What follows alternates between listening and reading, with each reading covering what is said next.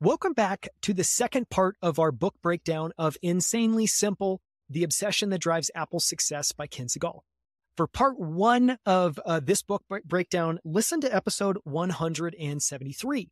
This is episode 174. And again, as a quick reminder, if you want to find all of the notes, highlights, and takeaways from this book, you can find those at outlieracademy.com/insanely simple. We've got a prolific amount of notes from the book, 35 pages when printed. I highly encourage you to go check it out. So in part two, we're going to jump in exactly where we left off. In part one, I set up the book and we went through a number of important chapters and principles. And again, the book is broken down into 10 principles all around how to apply this concept of simplicity to the company and the products that you're building. And so we covered the principles: think brutal, think small, think minimal, think motion, and think iconic. In this second half of the episode, we're going to jump right back in at Think Phrasal, which tells the story of naming the original iMac, which is an incredible story, as well as coming up with the I naming framework, which again, Apple's become synonymous for. It's a little I at the beginning of iPhone, iPod, iPad. And we're going to talk about the origin story of that. And then I'm going to cover the remaining chapters I think are really interesting. So we're going to talk about a couple of principles from Think Casual, Think Human, Think Skeptic, Think War, Think Different. And finally, we're going to sum it all up by basically reviewing the 10 concepts with a little quick synopsis of each. So let's jump in to Think Phrasal. This story was incredible, and it's incredible for a number of reasons. And this is the story of naming the original iMac. Part of why it's incredible is just how terrible a name Apple started out with. And the initial name for iMac, again, I'll give the full story in a second, was MacMan. And what's really interesting here, I'll just make a quick connection. Steve alludes to this in this meeting he's having with Ken Segall and the team at Chiat/Day. But MacMan came from Phil Schiller. And, I think how to understand why Steve liked this name is, Steve has a couple of heroes in his life. One of them was the founder of Polaroid. Another was Henry Ford. And another was Akito Morita, who was the co-founder of Sony. And, Sony came out with the Walkman, which was obviously a source of some inspiration. Steve alludes to that in a second. But I think it's just interesting. It's interesting because I think a lot of the ideas that Steve became famous for pushing forward. One was that Apple was building at the intersection of technology and kind of humanity, or technology and the arts. That concept came from the founder of Polaroid, and Steve Jobs basically recognized it, adopted it, and pushed it forward and applied it at Apple. And the reason I call that out is, I think something that gets missed about Steve is I think a lot of people have a view that Steve was just this amazing genius, and he was. But Steve also spent an enormous amount of time learning from the best entrepreneurs that came before him and taking on a lot of their ideas. And so I think it's just interesting kind of context, interesting bit of color to come into the story with. So this is the story of how they arrived at the name the iMac. Just going to jump right into the text. Incredibly enough, it all started by trying to beat the name Steve originally gave the iMac, MacMan. We already have a name we like a lot, but I wanted to see if you guys can beat it, said Steve. The name is MacMan. While that frightening name is banging around in your head, I'd like you to think for a moment about the art of product naming. Because of all of the things in this world that cry out for simplicity, product naming probably contains the most glaring examples of right and wrong. Phil Schiller, Apple's worldwide marketing manager, was in the room, and Steve revealed that MacMan was Phil's contribution. I think it's sort of reminiscent of Sony, said Steve, referring, of course, to Sony's legendary Walkman line of personal music players. But I have to tell you, I don't mind a little rub-off from Sony. They're a famous consumer company, and if MacMan seems like a Sony kind of consumer product, that might be a good thing. Before we left the premises, Steve threw out some guidelines for our naming development. First of all, you have to know it's Mac. So I think it has to have the word Mac in it. This was priority number one. Because looks aside, it was a Mac through and through, running all the same software. Steve had 2 warnings for us, though, 2 traps he didn't want us to fall into. Number one, this is a full-powered Mac, but some people are going to look at it and think it's a toy. And again, this initial iMac was the beautifully candy-colored iMac with a handle on top. And so people were going to think it's a toy because it looked like no computer that had ever been made or sold before. Back to Steve's quote. So the name shouldn't sound too frivolous. There's also a danger people might think it's portable because it's got a big handle on top. But this thing is heavy. The handle is just there to make it easier to move around in the house, so don't make it sound portable. two really interesting pitfalls. We'd gone through a list of candidates, trimmed it down to 5 favorites, and created a single poster board for each. Each board presented a name in big, juicy type, along with a short list of bullets that described its virtues. Our favorite name was one that I'd come up with early in the process, iMac. It seemed to solve all the problems at once. It was clearly a Mac.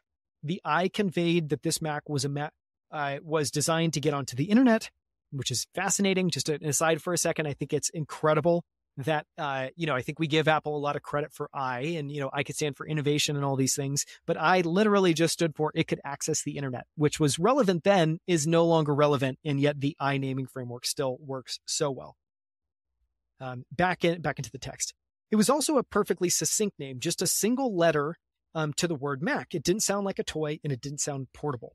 We'd gone through a long list of candidates, trimmed it down to 5 favorites, and we're ready to review it with Steve.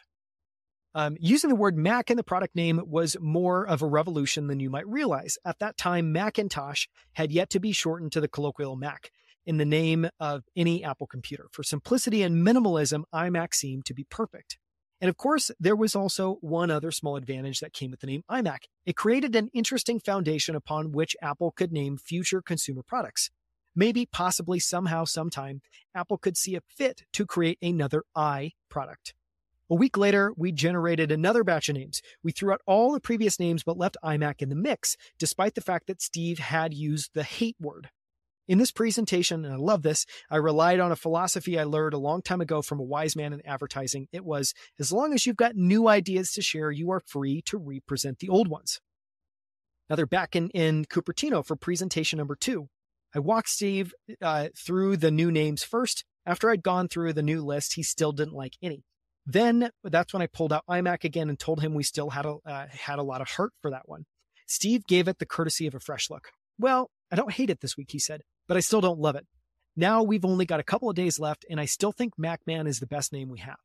I'd like to say that and I think this is a really interesting part in the story, because this is not how you would expect this to end. I'd like to say that there was some big turnaround after this point. One moment of glory that had us all high-fiving one another, but there was not. The very next day, while talking to one of my Apple clients, I learned that there was action on the naming front. Steve was making the rounds, asking people what they thought of iMac. He'd had the name silk-screened onto a model to see how it looked. I never heard another peep about this decision. Steve basically took it and ran. Obviously, he liked what he saw when he got the model back, and he must have received positive reactions from his inner circle, and so iMac it was. This, of course, says an interesting thing about the way Steve Jobs worked. He had an opinion, a very strong opinion, the kind of opinion that might knock you over and kick you a few times, but that's not to say he wasn't reasonable and wouldn't ultimately change his mind if confronted with heartfelt opinions presented with passion.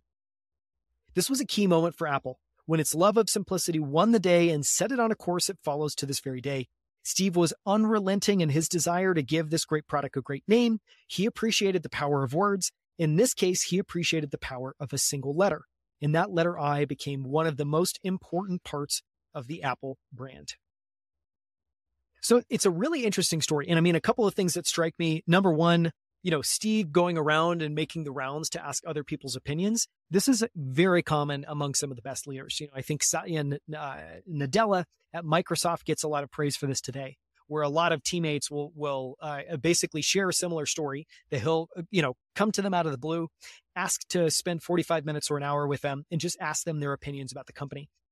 Totally separately, I read a random story. It was actually a quote. It was a beautiful quote from, this was at UPS. It was a UPS driver whose car broke down on the side of the road. He needed to replace one of the tires. And the UPS founder actually came, noticed him on the side of the road, pulled over. Obviously, the employee recognized him and was a little bit awestruck. And the founder helped him fix his tire and then said, "Hey, do you mind if I just grab 45 minutes of your time? I just want to ask you a few questions." And literally, I think the commonality in these conversations, what's so impressive is it's not about the founder or the CEO sitting down and sharing ideas. It's literally just asking questions and listening. And I think, for the world's best leaders, that's a skill set that they rely on very often. They're not trying to guide people. They're not trying to impress upon something on people. They see it as a core part of their job to just constantly go out, ask great questions, and listen to what their team has to say. And so I think it's just interesting in that Steve did that here. And, like obviously there's some mystery in how he ended up getting conviction. But, I love the approach of like, one, let's see what it looks like on the product. And let's also go and have a bunch of conversations and see if other people disagree with me. And if enough that I respect, I'm willing to change my opinion. So just a couple of ways that this like gets applied. I think a couple of interesting naming examples from Apple in ways that I think we can all apply. Beyond common sense, Apple's approach to naming embraces the concept of consistency. Its computers are all Macs all the time. iMac, Mac Pro, MacBook Pro, MacBook Air. The I identifies Apple's consumer devices and is always attached to a word that's descriptive of the product or product category. This is really interesting with iPhone, in just recognizing that in many ways it's a very Apple name, it's a very ownable name, in that it's iPhone. But the majority of the name is just phone, which in many ways is a huge letdown. But the reason it works, and this is what I appreciated here, is, many times simplicity shows up as common sense. And, this is why common sense is often something you should listen to. And here, yes, you could get more clever than iPhone, but what are you really trying to communicate? You're trying to communicate this is an Apple product. Well, great. You put the I in front of it and it does that. And you're trying to communicate what category consumers should fit this product into. And in many ways, what category you're trying to disrupt. And so I just love this idea. iPod is different, obviously, iPad is different. A pad is not, a category that people are familiar with, but I think iPhone is a really interesting example.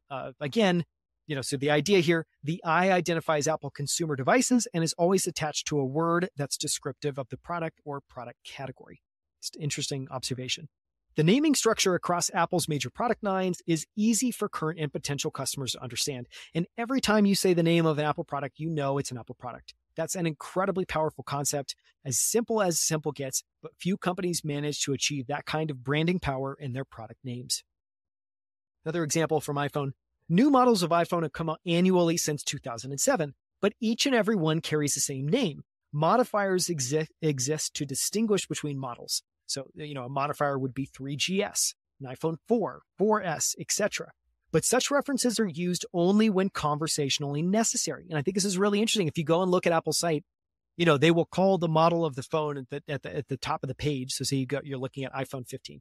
You're going to go see iPhone 15 page and it'll be used there. But after it's only useful. They only use it where it's relevant. So they'll use iPhone 15 when it's part of the purchase experience. They'll use iPhone 15 when it's part of the tech specs. They'll use iPhone 15 just to anchor and set up the page and the product. But if you look through the rest of the copy, it just is always iPhone. And again, people will say, I'll look it up on my iPhone, but rarely I'll look it up on my iPhone 4. And so just this idea of like, Apple does have modifiers, but the reason it has modifiers is for identification purposes.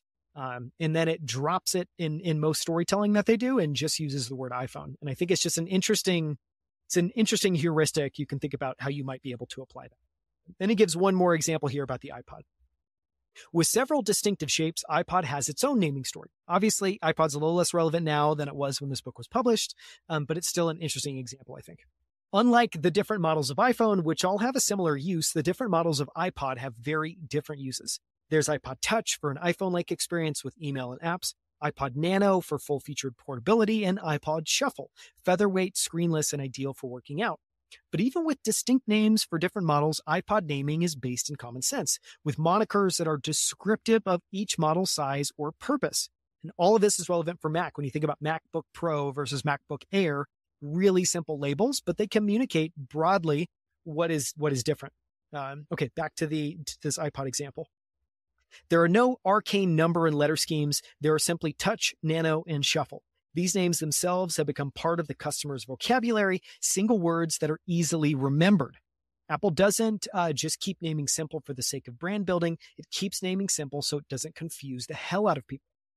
Apple is unrelenting about sending the message of simplicity to its customers. It does that with every product it creates and every word it chooses. So super interesting.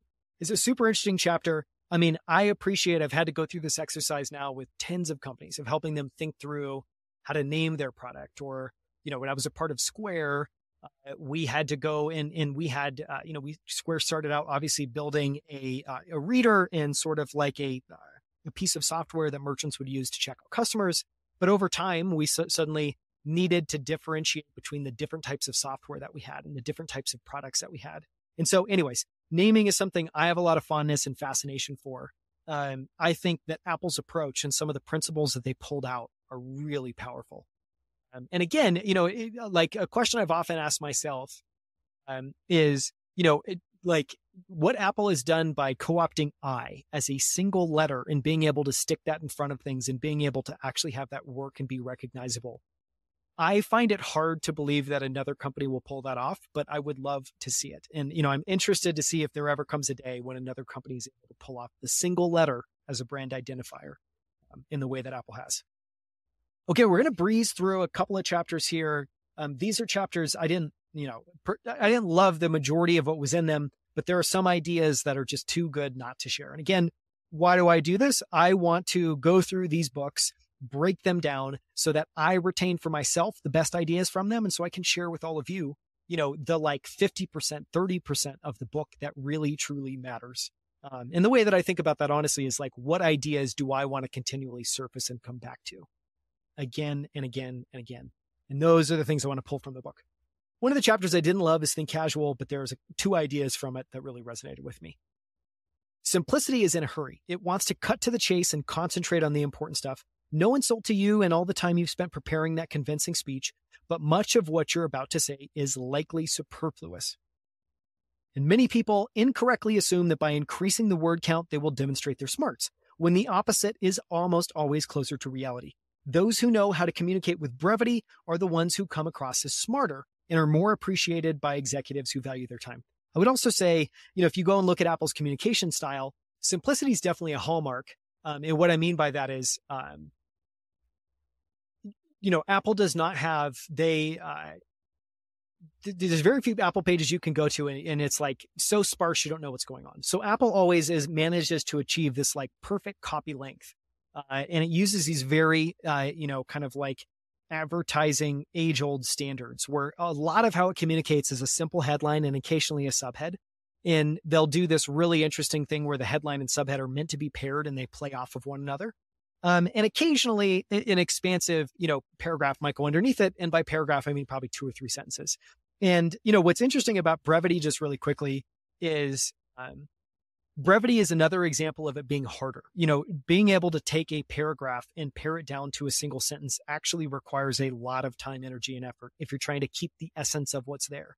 And I would say what's fascinating to me, having worked on Apple's team, having worked with Apple's copywriters, is it is an extreme challenge to try to be brief, clear, and compelling, meaning like, what Apple tries to achieve. And actually there was, a period in time where I think Apple leaned into this much more and they've moved away from this.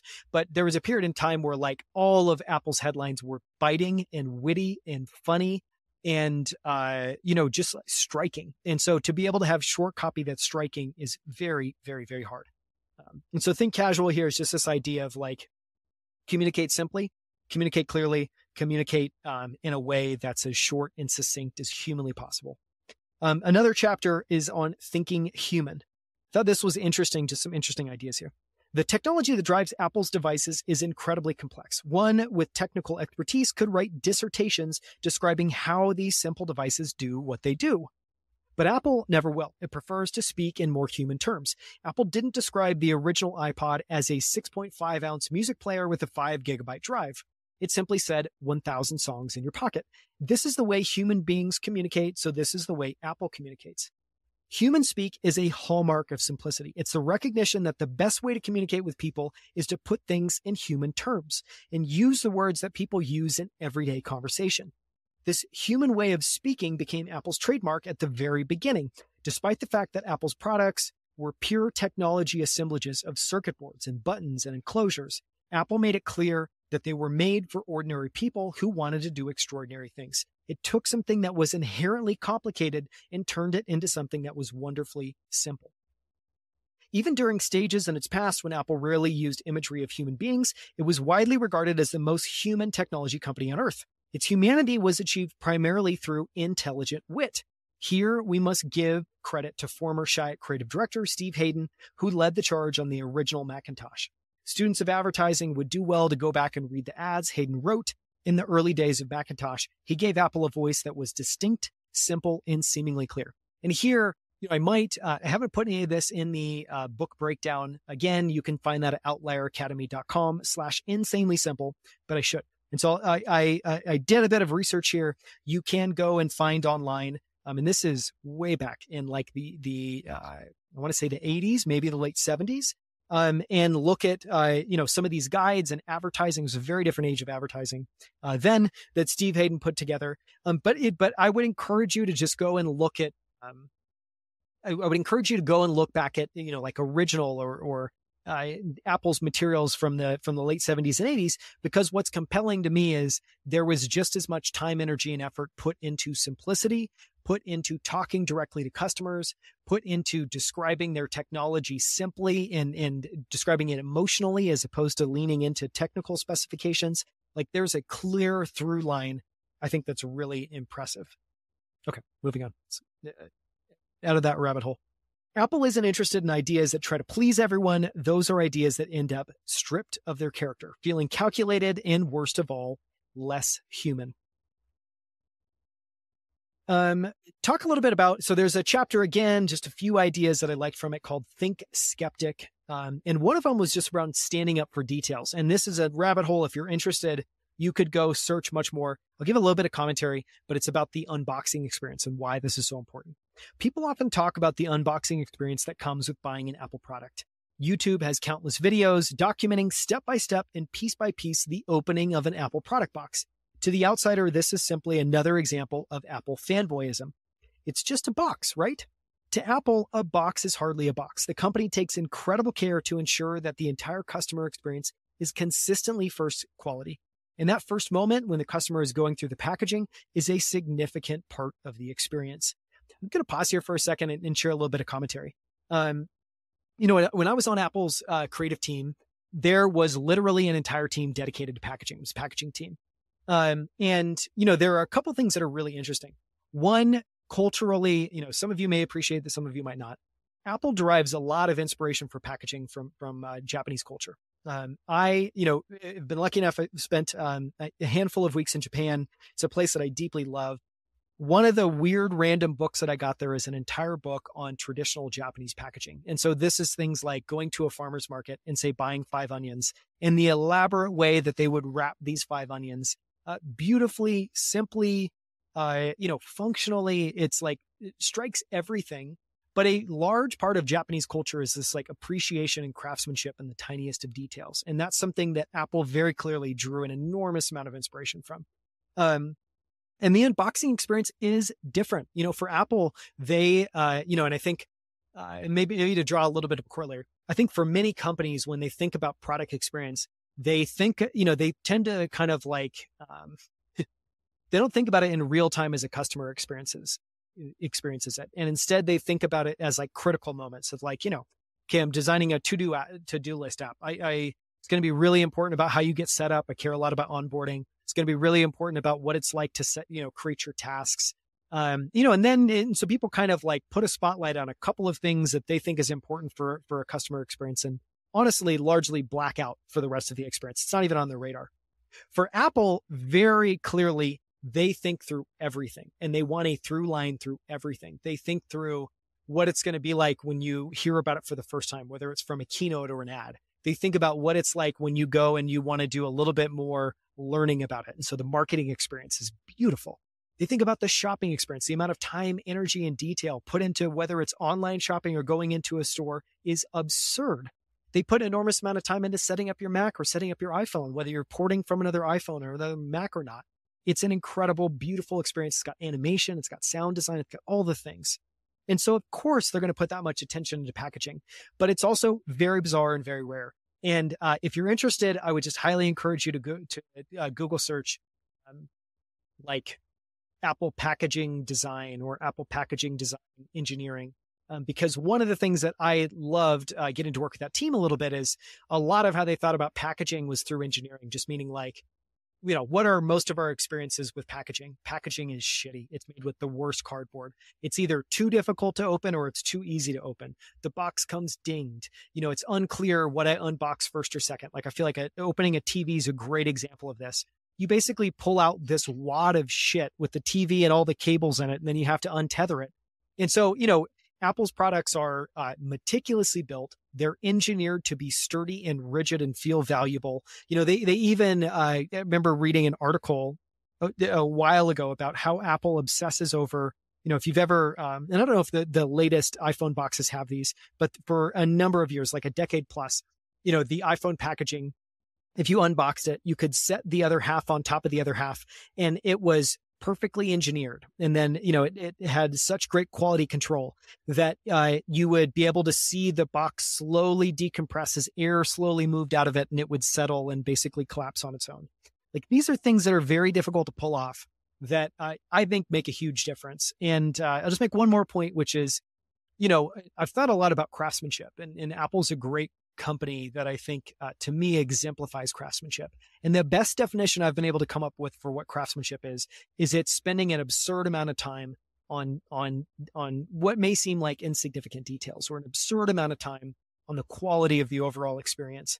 And, the amount of time Apple invests in everything, but especially packaging, is exactly that. This next piece, is about Apple's singular obsession, which is the customer experience. If there's one focus at Apple that transcends all others, it's the customer experience. The goal is to give the customer a consistently great experience throughout their entire relationship with Apple. From TV ad and website to shopping to unboxing to everyday use and repair and support, Apple aims to consistently deliver the same values and speak in the same tone. These were more just little ideas. There's a chapter called Think War that I didn't love, but there's two ideas, really just two sentences that I thought stood out. It must become your nature to never relent. It must become your nature to never relent. And every plan and every new idea needs to break through a layer of resistance.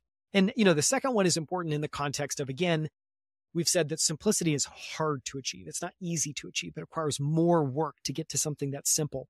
And, I think this quote, every new plan or every new idea needs to break through a layer of resistance. That's true, but it's also true that it needs to break through a layer of resistance to get to a simple outcome. I think it's just important to keep in mind. Again, simple is not easy. Simple is incredibly difficult, but simple is important because it's universally appealing.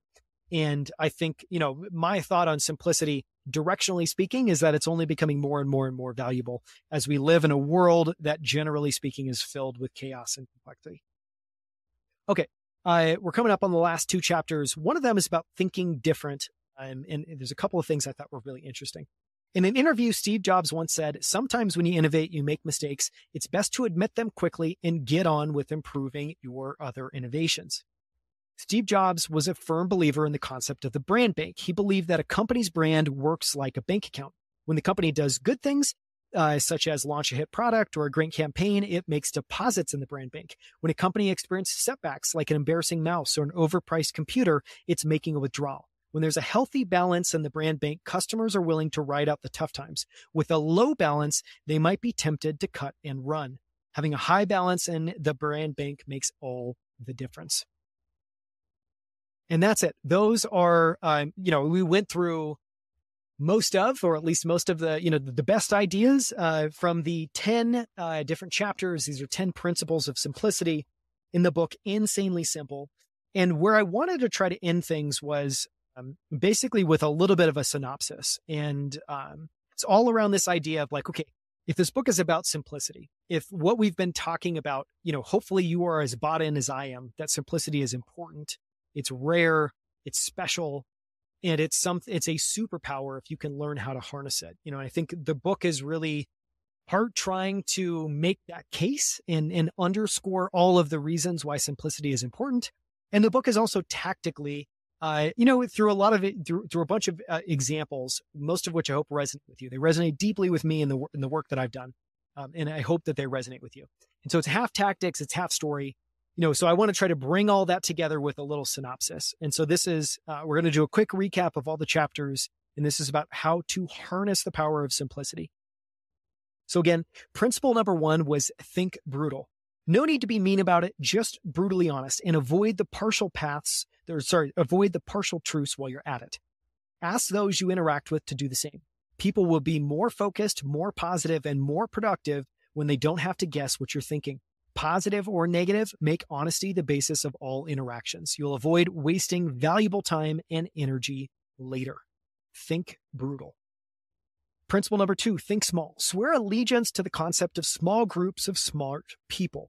Remember it well when new project groups are formed. This is a key component of simplicity, and you must become its champion. Small groups of smart people deliver better results, higher efficiency, and improved morale. Also, look suspiciously at any project plan that doesn't include the regular participation of the final decision maker. It's critical. Having the decision maker appear at the end of the process to say yay or nay is a recipe for frustration and mediocrity. Number 3, think minimal. Be mindful of the fact that every time you attempt to communicate more than one thing, you're splintering the attention of those you're talking to. Whether they're customers or colleagues, if it's necessary to deliver multiple messages, find a common theme that unites them all and push hard on that idea. You want people to remember what you say, and the more you cram into your communication, the more difficult you make it for them. Remember that a sea of choices is no choice at all. The more you can minimize your proposition, the more attractive it will be. Principle number 4, think motion. The perfect project timeline is only slightly less elusive than the Holy Grail. It takes some effort to figure it out, but once you do, you'll have created a template that promotes success. You may not be the person tasked with creating timelines, but you can try to influence those who are. This is the kind of thing that most people just accept, but they shouldn't. The right timing is as important as the right people. The right timing is as important as the right people. Again, what did we talk about earlier? About finding that fulcrum between not enough time, which means you're going to ship something that's not remarkable, and too much time, which means you get into overthinking territory and you're likely to start making corrosive decisions instead of value additive decisions. Always be wary of the quote-unquote comfortable timeline.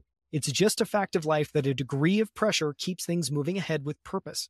With too much time in the schedule, you're just inviting more opinions and more opportunities to have your ideas nibbled to death. Keep things in motion at all times. Number 5, think iconic. Even if you're not in the marketing biz, it will serve you well to crystallize your thinking by leveraging an image that can symbolize your idea or the spirit of it. And if you are in the marketing business, you're simply required by law to think this way. Whatever presentations you make, whatever products you sell, whomever you're trying to convince, never forget the power of an image to galvanize your audience. Note that there's a big difference between finding a great image and decorating a PowerPoint presentation. There's too much decorating in the world already, and for the most part, it's meaningless. Find a conceptual image that actually captures the essence of your idea. Be simple and be strong. The same principle applies whether you're talking to colleagues or the public. Over time, a conceptual image gives people an easy way to identify your company, your idea, or your product. Memorable images often communicate more effectively than words, which is why those who value simplicity tend to rely on them. Think phrasal. This is an area where just about every business needs more work. Words are powerful, but words are powerful, but more words are not more powerful. They're often just confusing. Understand that in your company's internal business and in communications with your customers, dissertations don't necessarily prove smarts. In fact, they tend to drive people away. Though many writers never seem to grasp the point, using intelligent words does not necessarily make you appear smarter.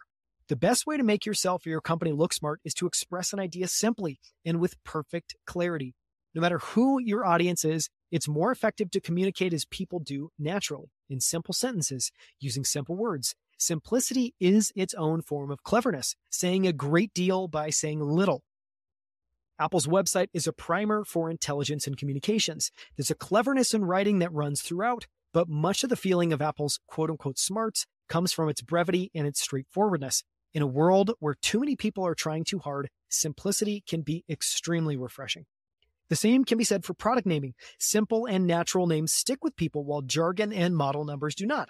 If you wish people to form a relationship with your product, it needs a name people can naturally associate with.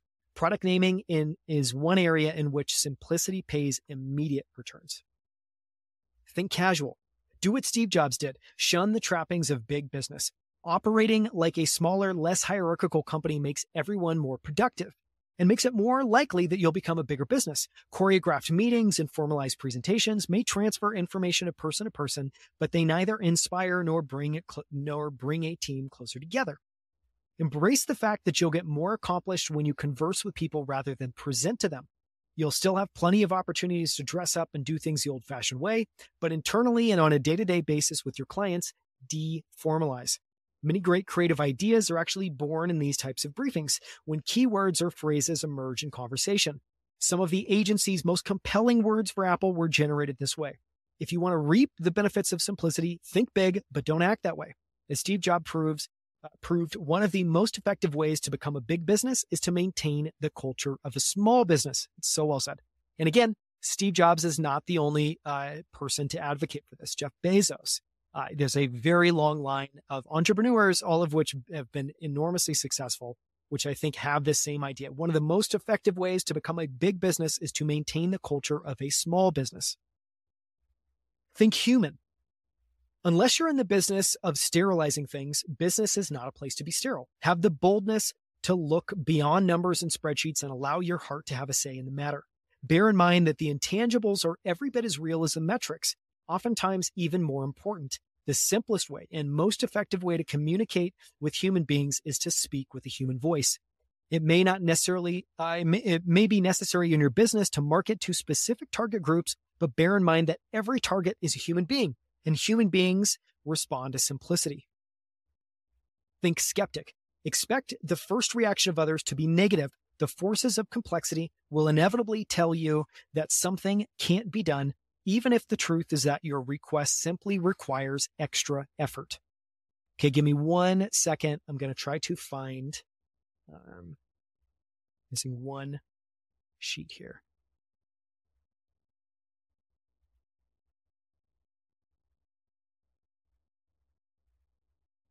You'll probably achieve better results if you believe more in the talent of people to work miracles than in those who are quick to provide negative answers. Don't allow the discouragement of others to force compromise upon your ideas. Push. If you can't get satisfaction with one person or vendor, move to another. If there was one area in which Steve Jobs had a well-deserved reputation for being impossible, this was it. He was relentless about executing ideas and demanding that people perform. Take pride in your independence and objectivity too. See facts and opinions in context. Definitely consider the expertise of those who provide counsel, but evaluate those opinions against things that may be beyond the expert's vision, like your long-term goals.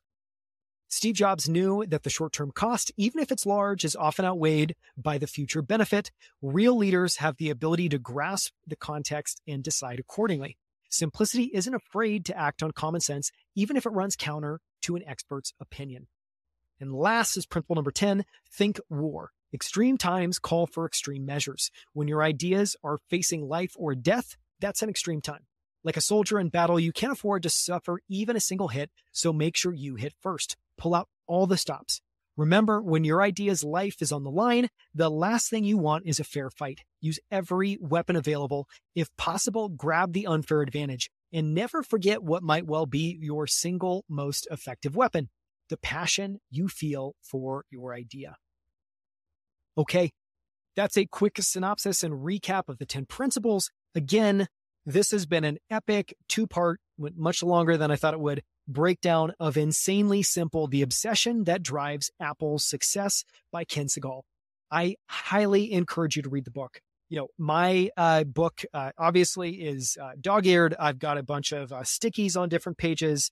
It's also just prolifically marked up like all of my books are. This is a great one. It's a keeper. And again, this is part of a series of breakdowns we're doing on Steve Jobs. We've got iSteve, we have Make Something Wonderful, we have Becoming Steve Jobs, we have Insanely Simple. I'm also going to do a handful of interviews, including a breakdown of the lost interview from 1995 with Steve Jobs, which is a remarkable interview that he did that actually was lost for a period of time. They couldn't figure out where the footage was, and it was rediscovered. You can now find it online. If you're interested, Google the lost interview. I will be doing a breakdown of that soon as a short form episode. Thank you so much for listening. Again, this was episode 174.